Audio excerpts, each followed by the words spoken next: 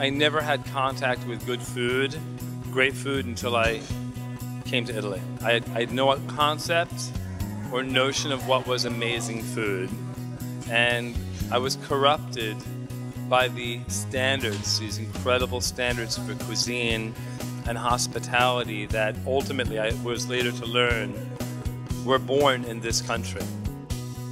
Siamo stati veramente felici di incontrare Jim, ha coinvolto i ragazzi veramente, l'abbiamo sentiti nel vostro senso di feeling, l'abbiamo sentiti emozionati, l'abbiamo sentiti coinvolti e questo ci ha fatto enormemente piacere. Spero di avere occasioni di conoscere l'arte e la cultura del cibo e della cucina e di poter un giorno diventare un esperto, diciamo, di questo settore.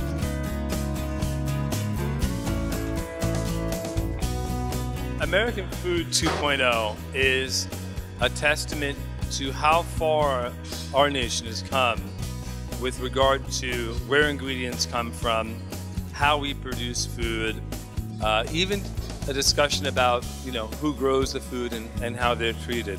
For me, 2.0 and our participation in Expo 2015 is really a showcase of how far America has come to become a leader in making food, cooking food, preparing food, and most importantly, at hospitality.